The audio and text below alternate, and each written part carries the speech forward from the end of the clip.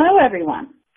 Welcome to today's live broadcast on Solaris, a novel open-air fluorescence imaging system for image-guided surgery applications. I am Brenda Kelly Kim of LabRoots, and I'll be your moderator for today's event. Today's webcast is presented by LabRoots.com, the leading social media site for science professionals, and sponsored by PerkinElmer, the leader in innovative imaging, detection, and informatics solutions. Before we start, I just want to show you a couple of features to ensure you get the most out of this webinar. We want to hear from you during this interactive broadcast, so please ask questions or leave a comment. Answers welcome too. You can do this by hitting the green Q&A button at the lower left of the presentation window and typing in your comments and questions. We'll try to get to as many as we can, and we'll follow up if we don't have time today. Want a better look? You can enlarge the slide window by clicking on the screen icon in the lower right-hand corner of the slide window. If you can't hear or see this presentation properly, please let us know by clicking on the support button on the top right or use the Q&A button. We'll make sure we try to resolve any issues. Now let's get right to today's presenters. We are proud to welcome Dr. Wael Yared, R&D Leader in Life Science Technologies at PerkinElmer, and Dr. Jeffrey Peterson, Director of Applied Biology at PerkinElmer. Dr. Yared leads all research and product development activities for PerkinElmer's Life Science Technologies division and is the founding director of the company's new Center for Personalized Health Innovation in the Boston area. Dr. Yared also leads the company's clinical translation programs for in vivo diagnostics in collaboration with strategic partners.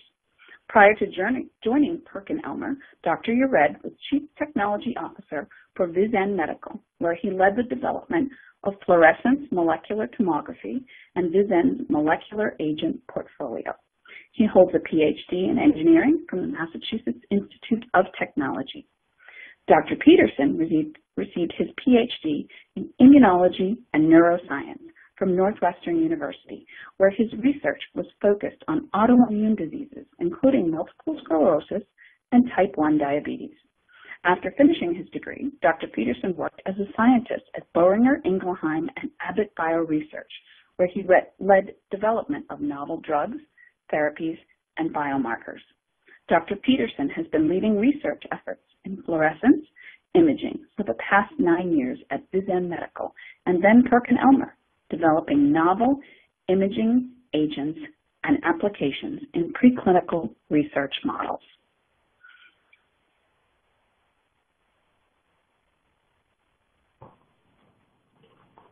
Hello, everyone.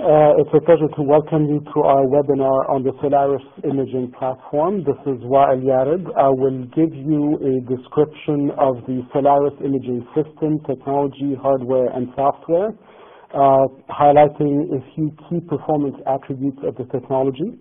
And then we'll hand it over to my colleague, Dr. Jeffrey Peterson, who will provide a few illustrative applications in vivo imaging situations. Let me begin by describing PerkinElmer's in vivo imaging, preclinical imaging portfolio, which is a broad and rich portfolio of instrument platforms that go all the way from anatomical imaging, for example, with the Quantum GX, which provides fast, low-dose, high-throughput resolution computed tomography readouts, to functional and metabolic platforms, and for example, the PET X-ray and PET CT platforms that we have partnered with SOFIE Biosystems to develop and commercialize, all the way to our optical molecular imaging platforms exemplified by the IVUS Lumina, the IVUS Spectrum, and FMT instruments.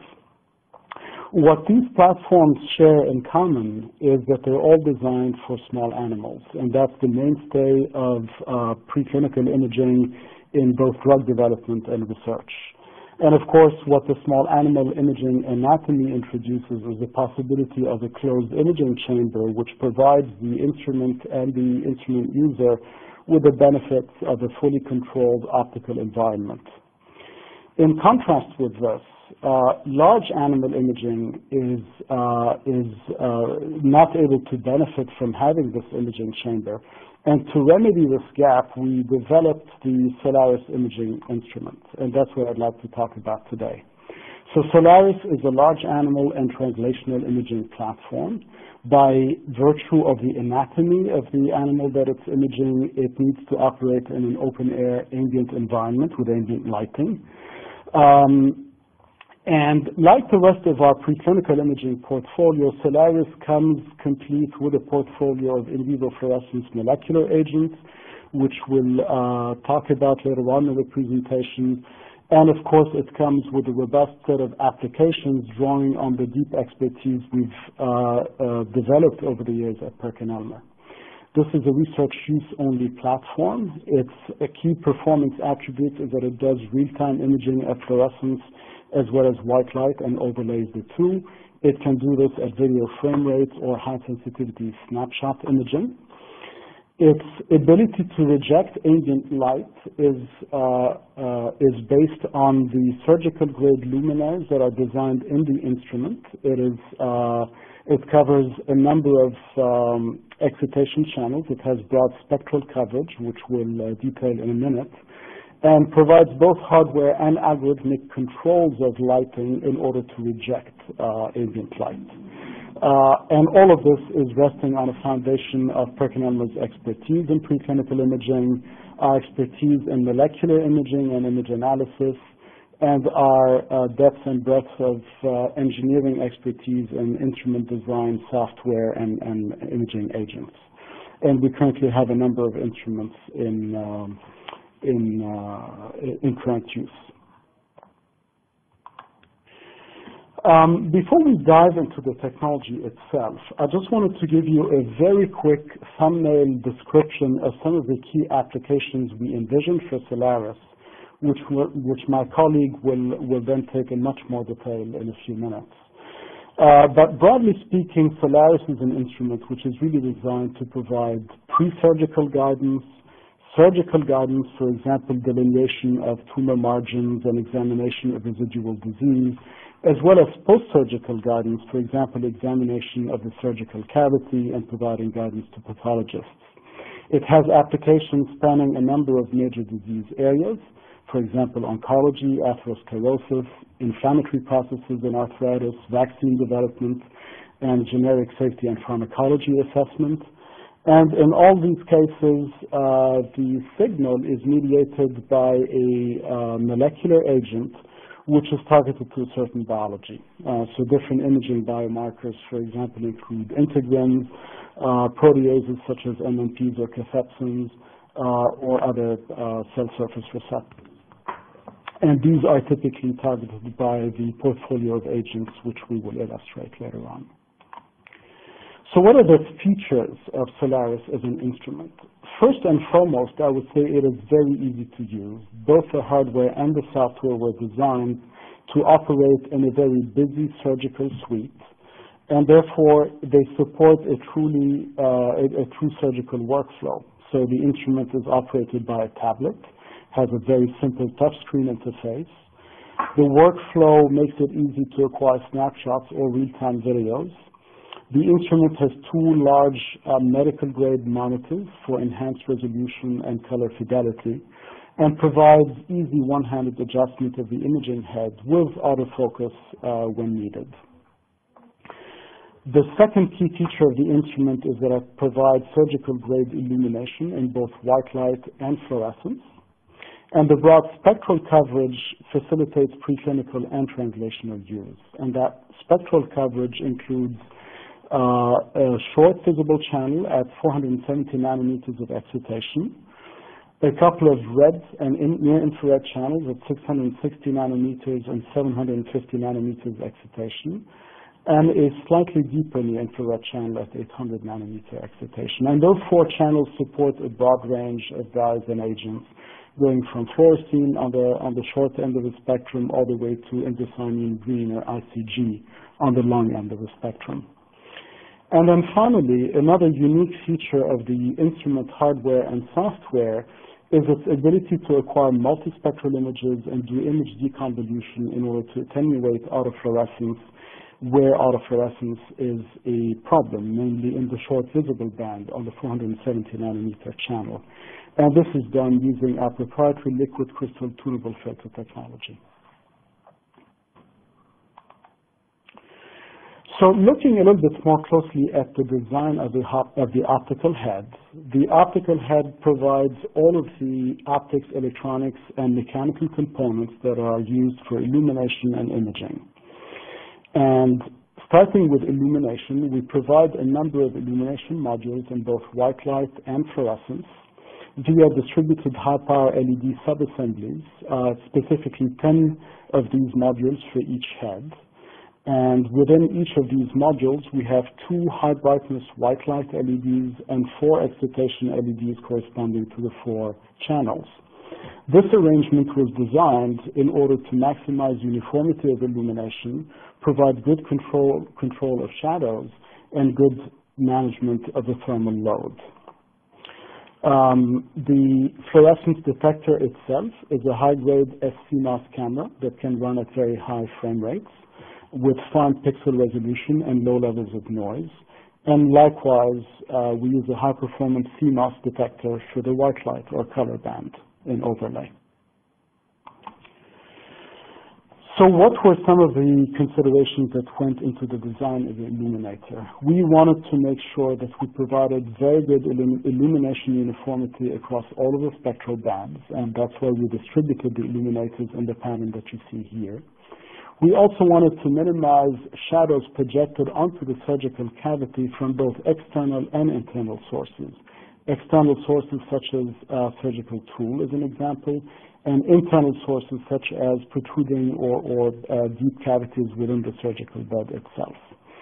And you'll see some examples of those on the next slide. We also wanted to, of course, reject ambient light, which we do via both spectral and temporal means, and dissipate heat properly.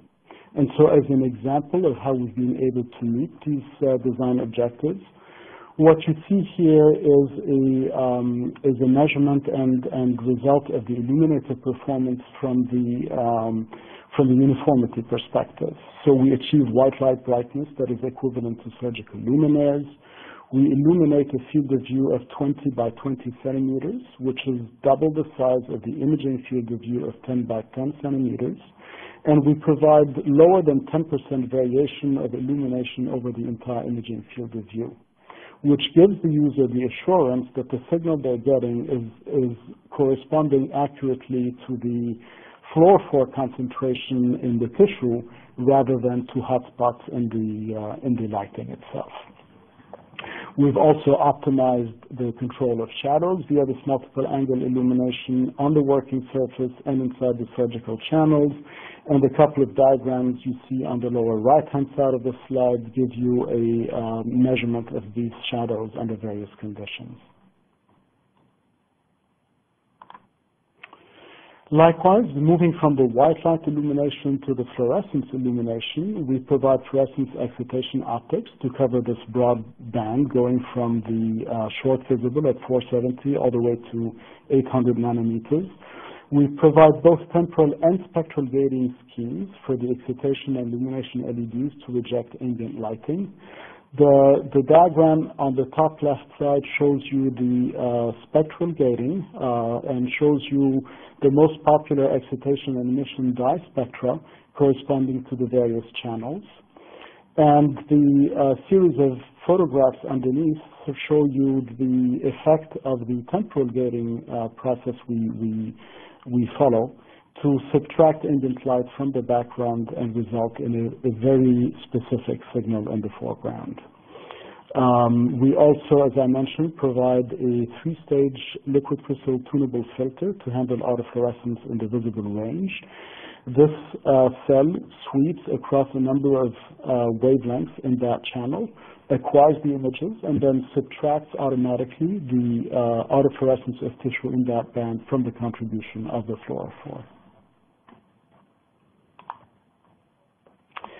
All of this is encapsulated in an optical head. The head is mounted on an articulated arm that provides 3 degrees of freedom for adjustment in yaw, pitch, and roll with a broad range of motion that makes it easy to move the head, adjust the head on the subject regardless of the orientation of the subject. There is gross positioning as well as fine positioning, and of course autofocus is provided within that instrument as well. And the handles are fully compatible with sterile wraps so that they can, so that the optical head can be comfortably mounted above the surgical bed. Say a few things about the software.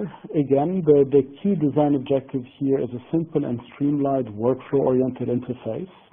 The software is based on an event-sourced architecture, which will be supportive of GLP and 21 CFR Part 11 compliance. And it is based on a distributed architecture, which itself will enable a robust fault tolerance and recovery, as well as deployment across multiple machines and cloud-based sharing and data management. What you see in the screenshot of the software is a simple top-level user interface with the imaging viewports. Two of them, as a matter of fact. The one on the left happens to show an overlay of fluorescence with white light. The one on the right shows just the white light image, and various permutations can be applied by the end user. In terms of operating the instrument via the tablet, it's a very simple user interface again that begins left to right from setting up an imaging session, then selecting an imaging channel, whether it's 470, 660, 750, or 800, selecting a field of view, and then simply starting to image. And when you start to image, you have the ability to acquire snapshots, record videos, pause and resume imaging at any point in time, as you're imaging, zooming in, zooming out, and rotating the images in order to maximize the facility of imaging in a complex and cluttered surgical environment. Once imaging has been acquired, the data can be managed quite readily, both videos and snapshots, via a simple user interface and data hierarchy that is well suited for research environments with a hierarchy of studies, subject, and sessions that allow you to retrieve and manipulate and analyze all of the data. And you'll see some examples of those analyses later on in the presentation. To give you a sense of the imaging performance of this instrument, we've characterized it across a number of key dimensions. First and foremost, of course, is the resolution of imaging. And we've designed high-quality optics into the instrument. So we have a fine resolution that is enabled by diffraction-limited optics. We currently resolve 100 microns at the full 10 centimeters field of view, which was our original target, and we've actually exceeded that target quite substantially. But this allows us to image supracellular aggregates in a surgical patient, in an animal that is fully intact and breathing. A second key spec for such a platform is its sensitivity under ambient illumination, and that is a very important requirement. And so we set out to hit a certain sensitivity spec. We've actually managed to exceed that spec. And we currently are able to detect lower than 10 nanomolar of fluorophore concentration across all of the channels in snapshot mode under full ambient illumination. And we're able to detect fewer than 50 nanomolar of fluorophore concentration across all channels at full video frame rates, again, under full ambient illumination.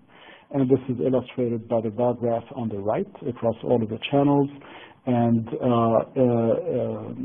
a snapshot of the well plate experiment is shown to the right of that, just to give you a sense of how those measurements were acquired. And we're currently able, as I mentioned, to detect very trace amounts of fluorophores under full ambient illumination. Tissue penetration is an important requirement, and we have tissue penetration capability that is sufficient to visualize subsurface signals. The toughest spectral band here is the 470 nanometer band because of the properties of biological tissue, and we're able to penetrate a few millimeters of tissue in that band. And as you go deeper in the red and the near infrared, you're of course able to achieve deeper penetration. So as a couple of examples shown on the right-hand side, we show you a simple experiment we've done with dead tissue and a couple of our agents, the IntegraSense agent on the 680 nanometer channel and the IntegraSense agent on the 750 nanometer channel, and have placed these agents in small phantoms within slices of that tissue at increasing depths, and as you can see, we're able to detect signal quite comfortably in the 6 to 9 millimeter band. So certainly enough signal to go through folds of tissue as well as subcutaneous and surface detection. And broadly speaking, we've validated the performance of the instrument under open-air ambient lighting conditions under a wide range of ambient and surgical illumination. And to conclude this part of the presentation on the technology itself, I just wanted to mention that Solaris fits along a continuum of PerkinElmer offerings that go from the biochemical and cell assay range with nucleic acid and protein detection to cellular imaging and detection to small animal imaging and tissue imaging, and now we've added large animal and translational imaging to that portfolio. And with that, what I'd like to do is hand it over to my colleague, Dr. Jeffrey Peterson, who will walk you through a number of key applications that his group have been able to develop. Okay, so now I'm going to share with you some of our Solaris application work that we've generated at PerkinElmer's Research Center in Hopkinton, Massachusetts. As Dr. Yared described, research on the Solaris requires pairing the imaging system and the fluorescence imaging agents. And together they provide an important tool for studying a variety of disease processes and biological activities. Designed for large animal research, but also readily applicable to mouse and rat research. But all of our animal work, however, is performed as proof of concept for our ultimate goal of large animal translation. So some of the key applications that Dr. Yared went over do include oncology, arthritis, atherosclerosis, and safety pharmacology. And we have a variety of near-infrared fluorescent imaging agents that detect different aspects of biological changes in the relevant animal models. I'll show you some of the data we've generated in oncology, drug-induced liver injury and lymphatic draining generated in mice and rats. So I'm going to start by briefly introducing you to some of our imaging agents and the applications that have been developed over the years using small animal imaging systems like our IVIS Spectrum CT and FMT 4000. Then I'll move on to the application data with the Solaris. So first of all, to introduce you to these imaging agents, we have a variety of them that are readily applicable to cancer imaging, and these fall into three or four basic categories. So I'll start by describing the activatable agents, which are, as shown in the cartoon, optically silent in their native state. So when we inject these systemically into the animal, they circulate through the animal, they're going everywhere, and when they go to the site of disease where you may have upregulated proteases, the agent itself is cleaved, leading to a dequenching of the agent and a fluorescent on signal. And these agents include our matrix metalloprotease activatable agents like our MMP-sense agents, our cathepsin family activatable agents called ProSense, and we have some selective cathepsin activatable like CAT-K and CAT-B as well for select applications. Other activatable agents like neutrophil elastase, renin activatable, and prostate-specific antigen activatable agents as well to round out the portfolio. All of these quite useful for cancer because many of these proteases are very important both in cancer itself as far as the aggressiveness of cancer and encroaching into host tissue, as well as being important in the inflammatory component of cancer as well. Now we have also targeted agents that are relevant in cancer. These differ from the activatable agents in that these agents are constitutively fluorescent. So we're waiting for them to bind to their target, accumulate there, and then the unbound material will eventually wash away. So you image these a little bit differently, but there's a similar premise. And these include agents that are ranging from very small molecule targeting moieties with a fluorophore label to larger molecules. So I'll go over in particular some data with our IntegraSense agent that was developed as a collaboration with Merck using a small molecule integrin antagonist. We also have other agents that pick up changes in bone like our OsteoSense, cell death that occurs in a variety of conditions with our Next in vivo. We can do bacterial imaging, and we can pick up other aspects of biology such as hypoxia in cancer with our HypoxySense. We have a labeled trastuzumab also a collaboration with Roche that allows us to detect HER2 new expression. And then we have some different agents like folate, Rsense, bombesin Rsense, and transferrin vivo that allow us to detect metabolic changes in cancer attributed to changes in expression levels of folate receptor, bombesin receptor, and transferrin receptor. The last category of imaging agents is our physiologic agents. This is predominantly vascular agents that are, again, constitutively fluorescent, but they're not targeted, so they're going to flow where the blood flows. So they're going to accumulate at sites of vascular leak in cancer, for example, or at sites of edema associated with inflammation. And then a final category would be our labels. So if you have a protein therapeutic of some sort or an antibody, you can put a near-infrared label on those and be able to track those in vivo as well, going to your sites of disease. We also have the capability of labeling cells with our VivoTrack 680 agent. So many of these are also not just useful for cancer, but can pick up inflammation, as I described. And we've also moved into doing basic pharmacology. You can do biodistribution and pharmacokinetics, as I described, with your own agents. And more recently, we've identified some of these imaging agents that are quite useful in picking up changes in tissues associated with toxic insult by drugs, for example. So now here is kind of at least a snapshot of the world of applications that we've developed using our small animal imaging boxes, our IVA Spectrum CT and FMT, for example. And these cover a whole variety of different types of areas, including in cancer, here where we're using some of our agents to pick up metabolic changes, looking at treatment efficacy. We've been able to also multiplex some of our agents to see different types of biological changes in cancer simultaneously. We've been able to look at pharmacokinetics by non-invasive imaging of the heart, whole body biodistribution studies, pulmonary inflammation, arthritis, toxicology, and even into CNS demyelination as well. We also have tools in bioluminescence that we're not going to talk about today that give us the ability to take bioluminescent cancer in our small animal models and quantify changes in growth or response to therapy. So some of these agents have been identified for us to focus on for our Solaris work, and these include some of the agents listed here. And these include our Angiosense 680EX agent, which is great for looking at tumor vascular leak and inflammatory edema, as I described earlier. And we've also found it quite useful for looking at lymphatic drainage. We've looked at sort of experimental models of lymphatic drainage and going to lymph nodes, identifying lymph nodes.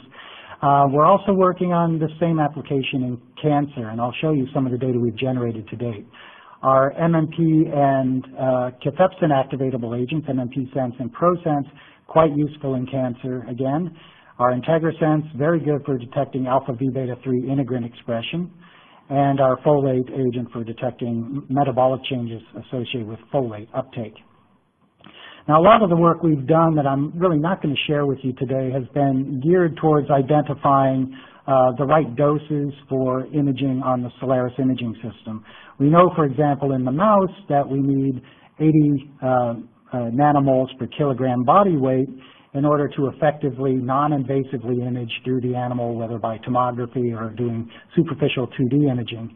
When we start extrapolating to larger animals and in the context of doing surgical imaging on the Solaris imaging system, we now have realized that we can drop that dose a little bit on a per kilogram amount down to 24 nanomoles per kilogram. So that keeps some of the doses down to a reasonable level. And we've characterized this both ourselves to some degree and through collaborations. So now I'm going to give you a little bit of a snapshot of one of the agents. I'm not going to go through all of them today, but this one I'll talk about to a fair degree with some of our imaging data sets. It's our IntegraSense imaging agent. I mentioned this as an agent we developed in collaboration with Merck. It's designed from a small molecule integrin antagonist that Merck developed. And we worked for about a year and a half in developing the ability to identify a conjugation site and an appropriate linker for us to put a fluorophore that allows this to function as an imaging agent for cancer and certain types of inflammation. So alpha V beta 3 integrin is upregulated in a whole variety of cancers, many of them. There are some in which it does not, but most cancers we find quite good for alpha V beta 3 upregulation. And we can see it expressed both in the tumors as well as in vessels that are newly formed. And it's also expressed in certain types of macrophage inflammation. So what we've seen at the application level is it's quite useful for both oncology applications as well as atherosclerosis. And there are a few other applications as well, for example, in osteoclast imaging as well. One of the nice things about this agent is, although it's a small molecule agent, it is internalized into cells through receptor-mediated endocytosis. And it allows us to have a good imaging window for labeling those cells in vivo. They uptake it and hold on to this agent for quite a while. So now just a little bit of a description on tumor biology. Obviously, what's happening in tumors is quite complex. There's a lot of different biological activities, from the obvious metabolism and proliferation of tumor cells to spontaneous apoptosis and necrosis that can occur in a growing cancer, as well as when you're treating with certain therapeutics will obviously enhance the cellular death and necrosis that occurs in tissue. There's hypoxia. There's vascular leak associated with the angiogenesis that occurs in tumors. And of course, there's a lot of inflammation that goes on and a lot of proteases that are produced by these inflammatory cells as well as by the tumor cells. And even within the blood vessels, there are markers that we can go after that allow us to see these. So as an example, one of the things we can look at in a molecular imaging context is vascular leak with an agent like angiosense that sees certain regions of the tumor, often broadly spread through the tumor, a vascular leak associated with the angiogenesis that's occurring there. And we've been able to successfully use this agent to detect not only this vascular leak, but a response to with anti-angiogenic therapies. Now, most relevant, I think, for the Solaris imaging system, where our goal is really to have a tool for being able to very effectively visualize the tumors and identify the tumor margins. So one of the best ways to do that is to have agents that label the entire tumor quite well. And a couple of these agents that we've really focused on include our ProSense agents that see predominantly cathepsin B, although a family of cathepsins, that generally are distributed throughout the tumor and within the inflammatory cells throughout the tumor. IntegraSense, in a similar manner, sees alpha V beta 3 integrin expression on tumors throughout the tumor cells throughout the tumor. So it gives you a great way of not only seeing the primary tumor, but also tumor mets that may be either proximal or distal to the primary tumor mass. So now on to the Solaris imaging system. You've seen a few images already. I wanted to give you a sense of the system at work. So you can see here someone on the left image focusing on an animal in the surgical site. You can see it's very brightly illuminated. As a matter of fact, it's very difficult to take good pictures of the system at work because the light is so bright at the surgical site that it's very hard to actually see the animal from a distance. And you can see that at the bottom right here, how bright that light is on the animal. Yet, if we allow a shorter exposure time, you can see the rat quite readily. It makes the room look very dark. And in the upper right, you can see what it looks like when you have the animal very heavily illuminated with the white light, but yet you can see on the computer monitor, you're quite easily able to see the fluorescent signal in the animal that's being visualized. So under the bright surgical lights, we're able to do real-time acquisition of live fluorescent signal occurring within the animal, oftentimes non-invasively. We can see a certain depth into the animal. The other thing that we can do, and we're finding this quite useful, is rapid screening of hand-restrained animals, even without anesthesia, obviously likely more small animal work. And this is quite helpful, we're finding, for just rapidly screening through animals that we want to triage for going into our small animal imaging systems. So just a couple of things that we've worked out is just to exemplify how the system works. Obviously, not only are the surgical lights on, but we have lights on in the room as well, and it doesn't affect the system at all. You can see in the upper panels here that even with all the room lights on, the fluorescent signal with our IntegraSense 750 here, lighting up a tumor on the flank of this mouse, lights it up quite well. And you can see there is some general bodily signal attributed to the agent circulating through all the tissues of the body. But you see very nice accumulation that the system can detect quite readily in that flank site, even in the presence of all the room lights. When the room lights are off, you really can't tell that it's any different at all. So now an example of a real-life utility for this system. We've done a lot of work in rats as a proof of concept for moving on to larger animals. Obviously, a rat is not that large, but large enough for us to get some of these concepts in performing surgical intervention, resection of tumors, etc. So what I've done here is show a study that we did with peritoneally implanted HCT116 tumor cells that were tending to grow in a very local site, very close to the spleen and relatively close to the surface of the animal. So when we go in, we can acquire video of our entire surgical procedure. I just grabbed some snapshots from the real-time video acquisition. So you can see here in the upper left, this is just the non-invasive imaging. We applied a little bit of thresholding to remove some of that background type signal that you saw in the last image.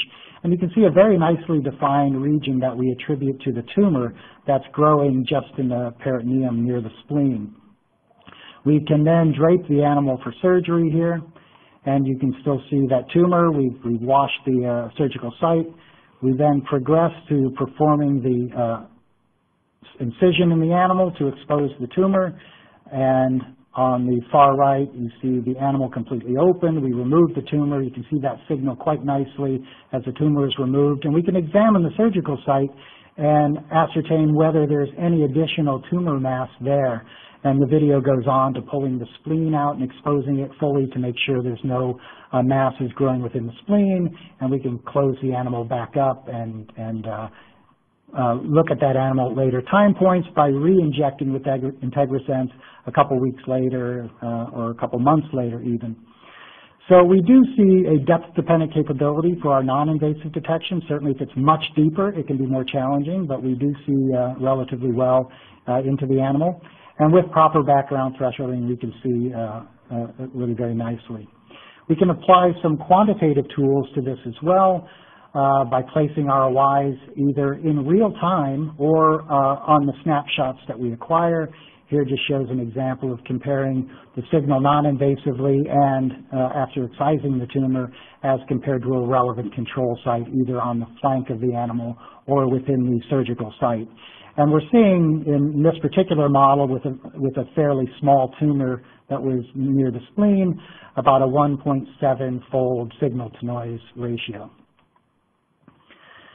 So now we've moved on also to other types of surgical models in which we wanted to assess the capability of identifying tumors and defining the tumor margins, as well as following up these animals to see if we were able to get all of that tumor mass and remove it. And to do that, we did a study where we implanted subcutaneous HT29 tumor cells into nude rats, and we performed survival surgery. And here you can see a sequence of images from preoperative imaging, both in white light and fluorescence, and you can see there's a tumor mass below the skin surface. We can expose the tumor and see it readily. We can remove the tumor surgically. We can then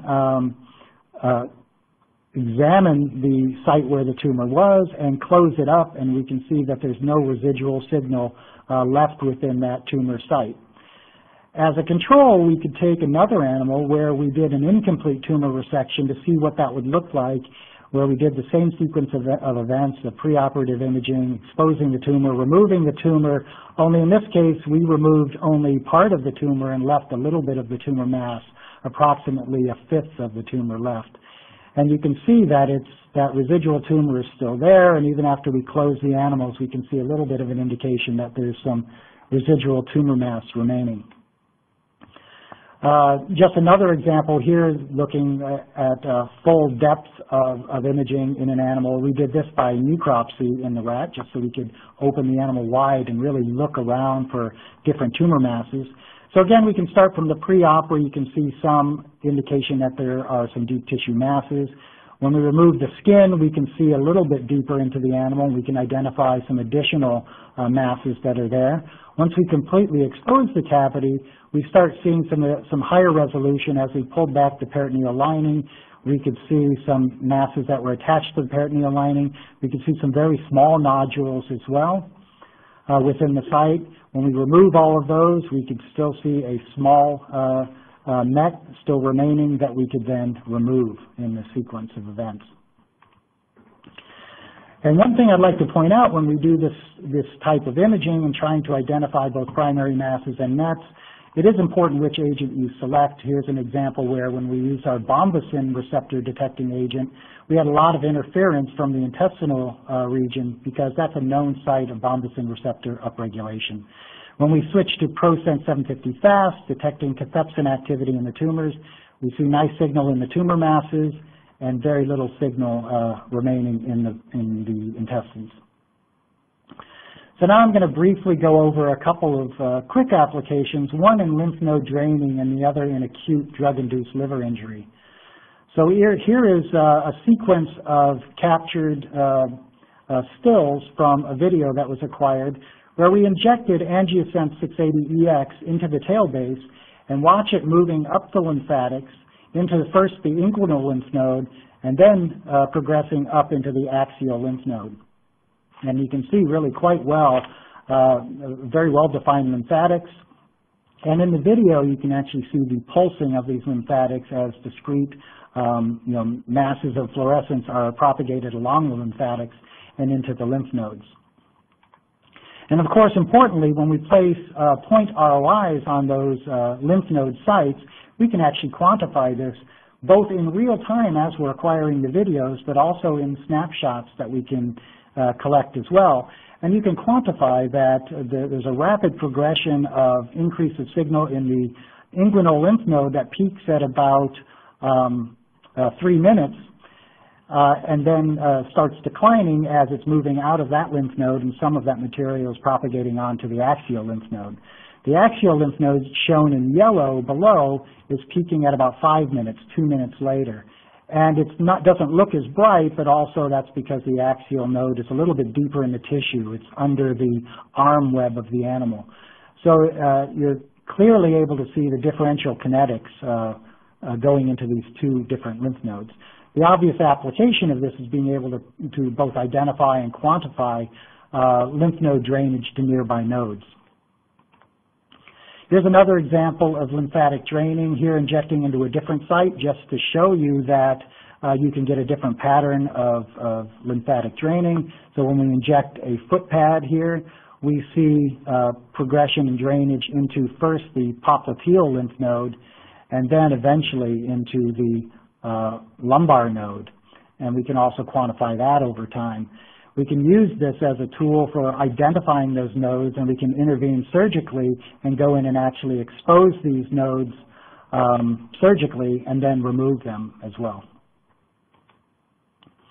So the last application I want to quickly show is some of our early safety pharmacology work. We've done a lot of work in this area in developing imaging agents and techniques for detecting liver tox caused by a variety of different drugs. It's very important for pharmaceutical companies to be able to screen small molecule drugs for their potential for toxicity. And we've developed an imaging cocktail that's composed of 3 different near-infrared fluorescent imaging agents that allow us to see multiple different types of liver tox. There are different forms of it: hepatocellular cholestasis, which is a bile duct blockage, and fatty liver side effects of drugs. That's called steatosis.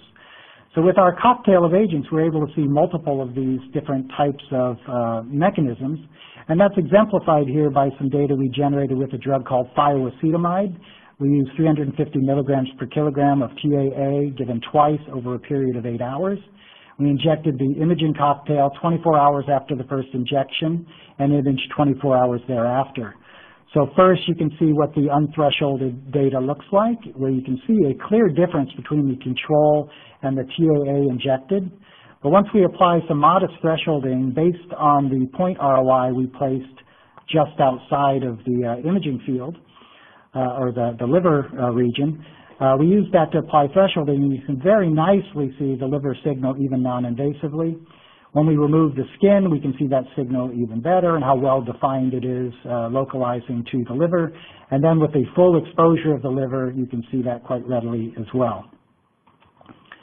And when we apply quantification to this, we can see that even in the intact animal, even though the liver is a big organ and fairly deep in the animal, enough of it is superficial, relatively close to the skin, that we can see a good differential between the liver and background sites. As you remove the skin, obviously, you're going to get a lot better differential and better signal within that liver. And of course, the ultimate ideal for the Solaris is when you fully open the animal, you get a very nice dynamic range of detection of that. The ultimate application of this is not just to focus on liver tox, but to use this cocktail of agents to do a necropsy of the animals and to look at all of the different organ systems and to identify whether there are any red flags in different organ systems that may be being affected by your acute treatment with your drug. So with that, I'd like to end by summarizing some of the work that we've done with our Solaris imaging system. It's allowed us to visualize fluorescent signal in a number of our small animals, and we have collaborators working on larger animals, which is the ultimate application. It offers a bright imaging field with ambient light rejection, multiple channels of imaging, proprietary spectral unmixing technology that allows us to better look at some of those more visible fluorescent channels. Has a very simple user interface with real-time quantification capabilities that allows us to, on the fly, see what's happening in different sites of the body as we're acquiring our videos. Has a utility in oncology and multiple other research areas, including atherosclerosis, arthritis, vaccine development, and safety pharmacology, as we've discussed. Just has a very easy interface, real-time videos and snapshots to acquire, video and snapshot analysis tools. Our in-house validation studies, as I've described, have focused predominantly on mouse and rat. However, several prototypes are currently in use for the ultimate application in large animal imaging. So with that, I'd like to open up to any of the questions that you may have submitted. Excellent presentation, Dr. Yared and Dr. Peterson. Thank you for bringing that information to us. Before we get started with audience questions, here's a quick reminder about how to reach us today. Questions can be sent via the green Q&A button at the lower left of the presentation window, and we'll get to as many as we can. And our first question comes from David at the University of Oxford. What about autofluorescence at longer wavelengths, i.e. 600 nm? Autofluorescence signal is quite large there too. Yes, so I can address that question. That's a very good question. We thought quite long about the spectral coverage of the instrument and where we wanted to introduce autofluorescence removal technology. And our assessment was that, of course, this would be most pertinent at the 470 nanometer channel for FITSI. The audience member is correct. There is indeed autofluorescence around 600 nanometer as well. It is much lower than at 470, but it's still present nonetheless. However, our next channel up has an excitation wavelength of 660 nanometers. It is targeted at dyes that have a peak absorption wavelength of 680 nanometers, with an emission that peaks at 700 to 705 nanometers. And at that emission wavelength, the autofluorescence is sufficiently attenuated that we felt it wasn't beneficial to introduce the complexity of spectral deconvolution on that band. Then, of course, on the 750 and 800 bands, it is much lower. So we feel on balance that we've optimized the optical performance of the system to provide maximal benefit. Great, thank you. Our next question comes from Mohammed at Barrow Neurological Institute, Is it possible to illuminate in different wavelengths simultaneously? So to be clear, it is possible to co-inject multiple agents on multiple wavelengths into the same animal at the same time. The imaging itself is conducted one channel at a time, but then the images can be overlaid across multiple channels. So we can conduct a multi-channel experiment, but the imaging itself is conducted one channel at a time. Great, thank you. Our next question from Xuan at Merck. For the lymph node draining studies, how much dye was injected at the tail base? Yeah, typically we inject in the range of about 5 nanomoles per injection site. Now, when you start applying that to tumor lymphatic draining, you would spread that same 5 nanomoles over multiple sites of injection within the tumor, and we try to keep the volumes fairly low, and that tends to work quite well. Going up much higher gives you a very high signal that can be often difficult to deal with because you really have to amplify the signal to see the smaller amounts, obviously, that are leaking out. The doses that we're using are compatible with what people have done with ICG, for example, but we're putting some data together that it does provide some sort of side-by-side with some of the variety of agents we've looked at, and I think we're finding we may even be able to go a little bit lower. Thank you. Our next question from Olga at Cytomex Therapeutics. Would this system, Solaris, be applicable to clinic in the future? Are you expecting any limitations or adjustments? Yeah, so to be clear, for now we are releasing this instrument commercially for research use only. So we're not dedicating it to the clinic. It is possible, as we study the space of applications and demand, that we might in the future engineer a version of the Solaris instrument for clinical use. Generally speaking, clinical imaging devices are simpler and require only a subset of the features that research instruments or preclinical instruments have. So it would be a simplification of the existing architecture. But for now, the Solaris instrument is for research use only. Thank you. Next up, from James at Sanofi Genzyme. Have you tried newly discovered brain lymphatic channels?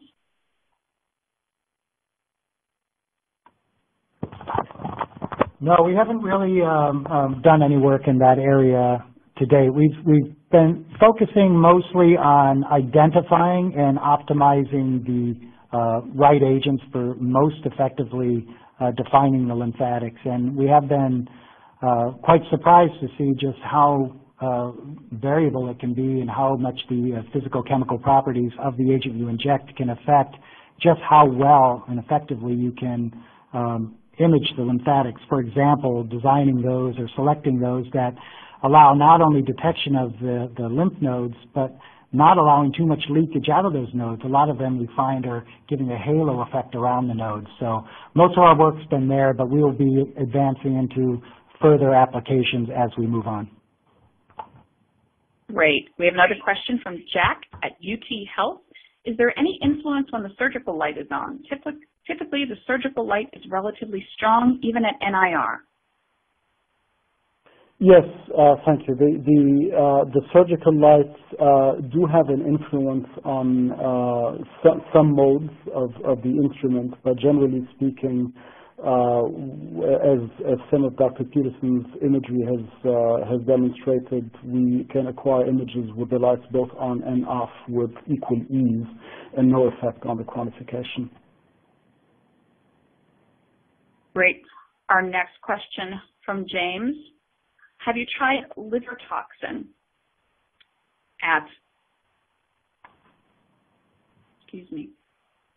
question. Have you tried liver toxin? Yeah, we have really focused on drug-induced liver injury, but many of the same mechanisms that are involved in responding to toxic drugs are going to be similar or or many of them applicable to other types of liver injury, including infectious disease and toxins and this type of thing. But no, we haven't yet worked in that area at all. Great. I think our next question we have comes in from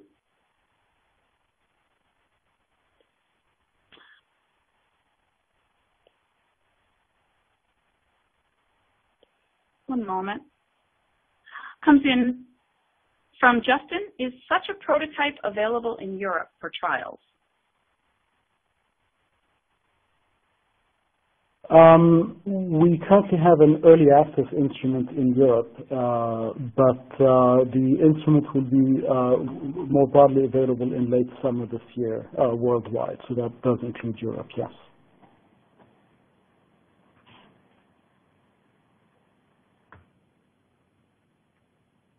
Great. We have another question. You have 4 channels, but only show images of the signals at depth on the 660 and 750 channels. Do you expect the same performance at depth for the 470 channel with FITC and the 800 channel with ICG? Right. So generally, tissue penetration improves as you go into the near infrared.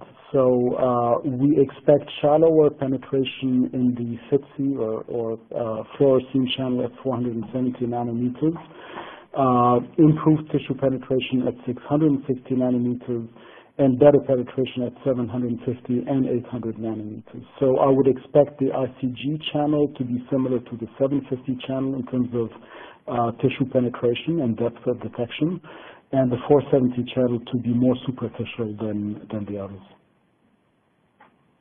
Great. Another question. Will other methods of agent delivery, IP or spray-on, work with this system? Yes, we have explored that. In particular, the spray-on approach can work quite well. You have other issues of, what particularly you're spraying on, how you're washing it away, because obviously if you generate a lot of signal on the surface of the animal, that can be issues. IP is more of a question of the pharmacology. A lot of the targeted agents that we use would not fare very well by IP unless you're imaging something distal from the IP space, because you create a lot of signal just localized in the IP space. So barring any sort of technical issues that have little to do with the Solaris, yeah, absolutely. You should be able to go with any injection route that is appropriate for the agent that you're looking at and for the site that you're imaging. Thank you. Our next question from Delete at ILC. What is the maximum depth and the largest animal that has been imaged in a Solaris? Yeah, I think on the imaging side, anything that can be placed on a surgical bed can be imaged on the Solaris. The imaging field of view is 10 by 10 centimeters, and the optical head can be moved pretty readily on an articulated arm. In terms of the penetration depth, that's a question that really depends on the fluorophore brightness, and the concentration. And so it's not the type of question that is based on the instrument design alone. So it's a combination of the instrument alongside the agent and the agent delivery, and to a lesser extent, which organ you're actually imaging. What we're comfortable with is our ability to detect fluorescence emanating from deep-seated lesions that are a few millimeters in depth, certainly in the red and the infrared channel. But that's really working with some of the agents that we've mentioned, such as Angiosense, IntegraSense, ProSense, and others. And we'd be happy to look at some other agents based on the utility and the type of application that is of interest. Thank you very much. That is all the time we have for questions today. If we didn't get to yours, we will definitely follow up with you via email. I would like to thank our speakers, Dr. Wael Yared and Dr. Jeffrey Peterson today, as well as our sponsor, PerkinElmer, for making it possible to bring this presentation to you. Today's webcast will be available for on-demand viewing through December 24th, 2015. And you'll receive an email from LabRoots alerting you when it's available on demand and posted on labroots.com. You are welcome to forward this announcement to any colleagues who weren't able to join in today. Thank you for logging on and participating in today's broadcast. See you next time.